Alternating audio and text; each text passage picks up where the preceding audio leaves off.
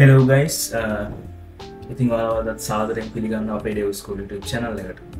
අදත් ඒ ලෙවල් ඉවර කරලා කැම්පස් යන්න බලාගෙන ඉන්න නංගිලා මඩේලා වෙනුවෙන් ඉතාමත්ම වැදගත් විදියක් තමයි අරගෙන ආවේ. ඔයා උසස් පෙළ ඕනම විෂය ධාරාවක් යටතේ පෙළෙන. ඒ කියන්නේ commerce, art, maths, bio, tech ඕනම විෂය ධාරා ඕනම එකකින් පෙළෙන. ඔයාට S3ක් තියෙනවා. සහ ඔයාට ගණිතය O level වලට C පාස් එකක් තියෙනවා. එහෙනම් ඔයාට මම මේ කතා කරන්න යන මොරටුව විශ්වවිද්‍යාලයෙන් ක්‍රියාත්මක කරන Bachelor of Information Technology degree එක ඇතුළත් වෙන්න පුළුවන්. Bachelor of Information Technology. නමෙම තියෙනවානේ. තොරතුරු තාක්ෂණ උපාධි පාඨමාලාව. ඉතින් මේ උපාධි පාඨමාලාව වසර 3ක උපාධි පාඨමාලාව. මේක පිළිගන්න ලබන්නේ මොරටුව විශ්වවිද්‍යාලයේ තොරතුරු තාක්ෂණ විභාගය මගින්. හරි අපි මේ ඩිග්‍රී එක ගැන කතා කරමු.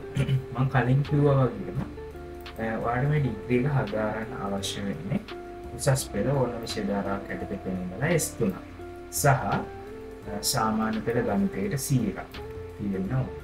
එතකොට ඔයාලට මේ සුසුකම් තියනවා නම් මේ ඩිග්‍රී එකට ඇප්ලයි කරන්න පුළුවන්. හරි නේද? එතකොට මම කිව්වා වගේ මේක අවුරුදු 3ක උපාධියක්. මොරටුව විශ්වවිද්‍යාලයෙන් පෙන්නවන්නේ හොඳ පිළිගැනීමක් තියෙන උපාධි පාඨමාලාවක්. මේක බාහිර උපාධියක්. එතකොට මේ ඩිග්‍රී එක හදාරනවා කැම්පස් එකට යන්න ඕනේ නැහැ. ඔයා ජොබ් එකක් කරන කෙනෙක් වුණා ඔයාට මේකේ අධ්‍යයන කටයුතු ස්වයං self studies විදිහට කරගෙන ඉන්න ඔයාට අවශ්‍ය වෙලාවට ලෙක්චර් රෙකෝඩින්ග්ස් තියෙනවා අරගෙන LMS එකේ ඔයාලට පුළුවන් ඒව බලලා ඔයාලේ නෝට්ස් හදාගෙන පිළිවෙලට අවුරුදු 3ක් ඇතුළත මේ ඩිග්‍රී කම්ප්ලීට් කරගන්න self study කරලා ඔයාලා ජොබ් එකක් කරනවා නම් ඔයාලට ක්ලාස් යන වෙලාවක් නැහැ නේ අතරම. ඉතින් මේ ඩිග්‍රී එක ඒ වගේ කෙනෙක්ට ගොඩක් වටින ඩිග්‍රී එකක්. මේක වසර 3ක් මම කලින් කිව්වා වගේ මේකේ මුදල ගැන කතා කරලා රුපියල් ලක්ෂ 2ක වගේ මුදලකට ඔයාලට මේ ඩිග්‍රී එක සම්පූර්ණයෙන්ම කම්ප්ලීට් කරගන්න පුළුවන්. ලක්ෂ 2ක්. ඒක එකපාර ගෙවන්න ඕනේ නැහැ. ඔයාලට වාරික වශයෙන් ගෙවාගෙන යන්න පුළුවන්. ඒ ගැන මම ඉස්සරහදී කතා කරන්නම්. අපි බලමු දැන් මේ වසර 3 ඇතුලේ ඔයාලට ඉගෙන ගන්න තියෙන කෝස් කන්ටෙන්ට් එක මොනවා වගේද කියලා. අපි මුලින්ම කෝස් ස්ට්‍රක්චර් එක ගැන බලමුකෝ. ඔයා A level pass අර හරියට ඕන විෂය ධාරාවක් යටතේ ඉන්නේ A level pass සහ O level වලට C එකක් තියෙනවා. ඔන්න එතකොට ඔයාලට මේකට ඇප්ලයි කරලා රෙජිස්ටර් වෙන්න පුළුවන්. ඊට පස්සේ ෆස්ට් ඉයර් කම්ප්ලීට් කරා ඔයා. හරිද? ෆස්ට් ඉයර් කියන්නේ semester 1 semester 2 අවුරුද්දක් පළවෙනි අවුරුද්ද කම්ප්ලීට් කරාම ඔයා level 1 එක කම්ප්ලීට්. ඒ කියන්නේ ඔයාලට ඩිප්ලෝමා in IT කියන සර්ටිෆිකේෂන් එක හම්බ වෙනවා. ඒක ඉවර කරලා සාර්ථකව ඔයා යනවා level 2 එකට. ඒ කියන්නේ දෙවන වසරට. ඒකේ දෙවන වසර සම්පූර්ණ කරාට පස්සේ ඔයාට higher diploma in IT කියන එක හම්බ වෙනවා. හරිද? ඊට පස්සේ ඔයා යනවා level 3 එකට. ඒ කියන්නේ semester 5 and 6. ඔන්න ඕක කම්ප්ලීට් කරාට පස්සේ තුන්වෙනි වසර කම්ප්ලීට් කරාට පස්සේ ඔයාට Bachelor of Information Technology කියන ඩිග්‍රී එක හම්බ වෙනවා. ඉතින් ඔන්න ඕක තමයි මේ course structure. අපි දැන් බලමු ඔයාට මොනවද ඉගෙන ගන්න තියෙන මොඩියුල්ස් කියලා. නිව් සිලබස් එක 2024 අගෝස්තුවේ නම් තියෙනවා. ඉතින් ඕක තමයි course content. ෆස්ට් ඉයර් එකේදී මේ ඔක්කොම යාලා කියලා දෙන all modules are composite. Communication skills development one මේ හැම එකේම semester number එක තියෙනවා. ඒ වගේම ඔයාලට ඉගෙන ගන්න තියෙන මේකේ මේ subject එකකින් credit ගන්න දීලා තියෙනවා. Communication skills development, computer systems, mathematics and statistics for IT, web design, fundamentals of programming, ඊළඟට ICT skills and applications, fundamentals of databases, technical writing, visual applications, web programming, system and design paradigms, ඒ වගේම ICT project. ඉතින් level 1 ඒ කියන්නේ first year එකේදී ඔයාට ඉගෙන ගන්න තියෙන modules තමයි මේ. මෙන්න මේ ටික තමයි first semester එකේදී. මේ ටික තමයි second semester එකේදී. ඉතින් මේකේ ඔක්කොම credits ගන්න credits 30. මේ degree එක credits 90ක උපාධි පාඨමාලා. හරිද? අපි බලමු දැන් ඔයාලට second year එකේදී ඉගෙන ගන්න තියෙන modules මොනවද? all modules are compulsory. කියන්නේ අනිවාර්යෙන් කළ යුතු modules ටිකක් තමයි මේ second year එකේ ඔයාලට තියෙන්නේ. course curriculum අපි බලමු. මේකෙත් අර කලින් කිව්වා වගේ ඔයාගේ module name එක, semester එක, credits ගාන දක්වලා තියෙනවා. එතකොට මේකේදී credits 30ක් GPA එකට add වෙන සහ non GPA credit 3ක් වශයෙන් යාලා දක්වලා තියෙනවා.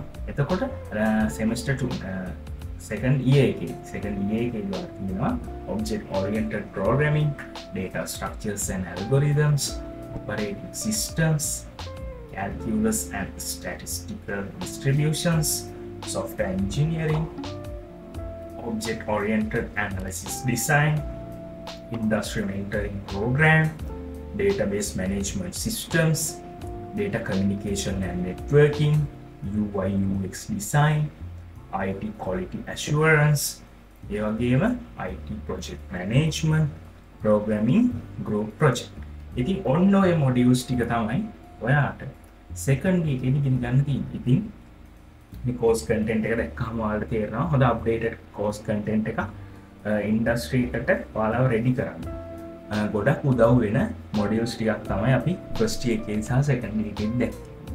මම හිතන්නේ රාජ්‍ය විශ්වවිද්‍යාලයකින් කියන්නේ මොරටු විශ්වවිද්‍යාලය වගේ විශ්වවිද්‍යාලයකින් ඔයාලට මේ වගේ උපාධි පාඨමාලාවක් මේ වගේ මුදලකට ඔයා ලක්ෂ 2ක් වගේ මුදලකට හදාරන්න ලැබෙනවා කියන ලොකු වාසියක් මේ කාලේ හැටියට.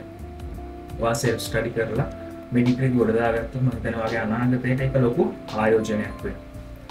හරි අපි යන්නේ level 3 third year එකේදී ඔයාලට මොනවද ඉගෙන ගන්න තියෙන modules කියලා බලන්න. ඉතින් මෙතනදී ඔයාලට මේ තියෙන්නේ ඔයාලට ඉගෙන ගන්න තියෙන compulsory modules ටික. අනිවාර්යෙන් ඉගෙන ගන්න modules ටික. ඉතුරු ටික තමයි ඔයාලගේ elective modules. ඔයාලා තෝරගෙන කරන්න ඕන modules. එතකොට මේකෙත් ඔයාලා credit 30ක් කරන්න ඕන. අපි බලමු මුලින්ම compulsory modules මොනවද කියලා. discrete mathematics, professional practice, information security, essentials of AI, ඊළඟට project. මෙන්න මේ third එකේ තමයි ඔයාලට project එක කරන්න තියෙන්නේ. මේකට කෙලින්ම credits 10ක් හම්බ වෙනවා. ඒකට මෙතන credits ඔයාලට හම්බ වෙනවා 10ක්. පැහැදිලි නේද? හරි. අපි දැන් ඊළඟට බලමු ඔයාලට මේකේදී ඔයාලට ඉගෙන ගන්න තියෙනවා මේ basket subject modules. හරිද? මේකේදී software development, quality assurance. ඒකේදී ඔයාලට ඉගෙන ගන්න තියෙන modules තමයි මේ software engineering practice, secure software development, quality assurance in practice, mobile application development, enterprise application development, web service. ඉතින් ඔය විදිහට business analytics වලට data visualization, data infrastructure and automation, business statistics, data mining, business analytics, machine learning, and web development, internet web security, cloud-based application development, web services, mobile application development. එතකොට artificial intelligence යටතේ තියෙනවා artificial neural networks, big data analytics, machine learning, natural language processing. UI UX design යටතේ UX engineering, ඊළඟට interaction design, ඊළඟට graphic application development, human computer interaction, mobile application development, data visualization, network and security යටතේ wireless communications, cyber security, internet of things, network programming, cloud computing. ඉතින් ඔන්න ඔය විදිහට තමයි මෙයාලා ඔයාලගේ basket එකට බෙදලා තියෙන්නේ. quality assurance යටතේ මේ ටික, business analytics යටතේ මේ ටික, web development යටතේ මේ ටික. මේ වගේ ඔයාලට කැමති ඒවා තෝරගෙන කරන්න පුළුවන්. එතකොට මෙතන යාලා දක්වලා තියෙනවා මම කලින් පෙන්නපු ටික තමයි තියෙන්නේ.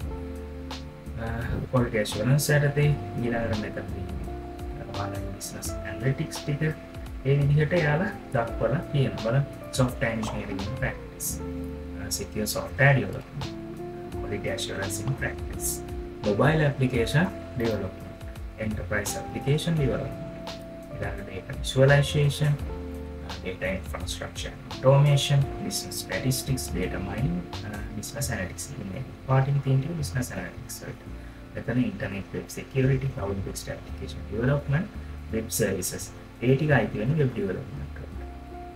ඊළඟට artificial neural networks ඊළඟට artificial neural networks වල ඊට පස්සේ big data analytics machine learning natural language processing ඒ ටික තියෙනවා.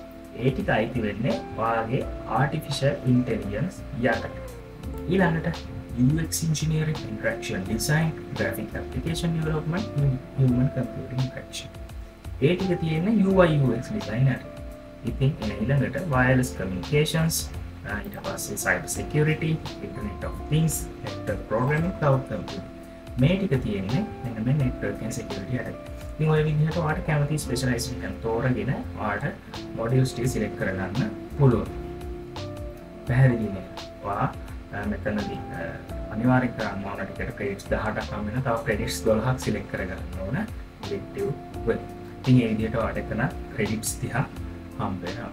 මෙතන යාලා all syllabus එක දක්වලා තියෙනවා. දැන් එතනින් එහාටනේ ඔයාලා apply කරන්නේ. ඉතින් ඒ අයට අදාළ වෙන්නේ මම අර කලින් කියපු ටික මේ පරණ syllabus එක ඔයාලට අදාළ වෙන්නේ නැහැ. ඕනනම් ඔයාලට මම මේ වෙබ්සයිට් එකේ link එක අනිවාර්යෙන් description එකේ දාලා තියෙනවා. ඔයාලට මේකත් ඕනනම් go through කරලා බලන්න පුළුවන්. මේකේ තියෙන level 1, level 2, level 3 කියලා කියනවා.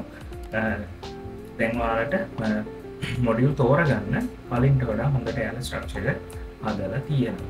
මොනවද තමයි මේකේ course content එක ගැන කතා කරන්නේ. අපි දැන් බලමු මේකේ fee structure එක. කොහොමද ඔයාලා payment කරන්නේ? හරිද? ඉතින් මම කිව්වා මේක ලක්ෂ 2යි. හරිද? මේ ඩිග්‍රී එක සම්පූර්ණයෙන්ම ඔයාලට වෙන්නේ ලක්ෂ 2ක වගේ මොකද නම් කියලා මතකද? ඉතින් ඔයාලා කැමති විදිහට මේක ගෙවන්න හදාගන්න පුළුවන්. මේ තමයි fee structure 1 එක.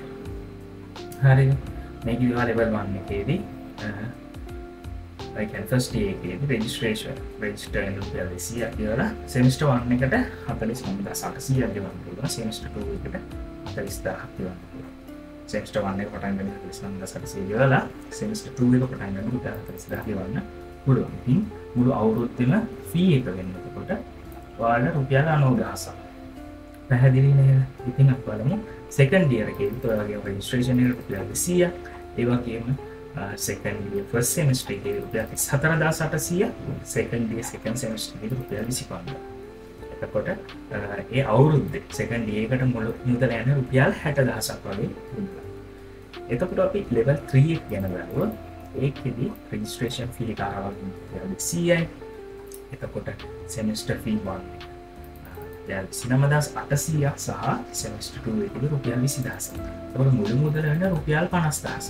එතකොට මේ වසර 3ටම මුළු මුදල රුපියල් ලක්ෂ 2ක් විදිහට තමයි එයාලා දක්වලා තියෙන්නේ. ඊළඟට බලමු level ඊළඟට මේ fee structure 2 එක. හරිද? මේකෙදි වඩා පුළුවන් ඕනනම් වසරකටම level 1 එකේ පටන් ගන්න වාට රුපියල් 90000 ගෙවන්න පුළුවන්. level 2 එක පටන් ගන්න රුපියල් 60000 ගෙවන්න පුළුවන්. level 3 එක පටන් ගන්න රුපියල් 50000 ගෙවන්න පුළුවන්. මේ විදිහට ලක්ෂ 2ක කම්ප්ලීට් වෙනවා.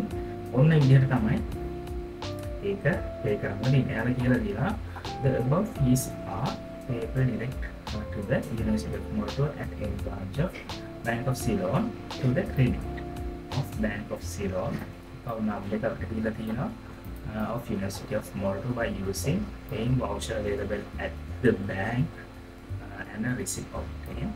Please ensure that Bachelor of Information Technology is started as the program name. The copy of the receipt should be sent to the university along with the documents. ඉතින් ඔයාලා ගෙවන්න ඕන මේ මුදල් ගෙවද්දී ගෙවන්න ඕන account number එකත් එයාලා එතන දීලා තියෙනවා.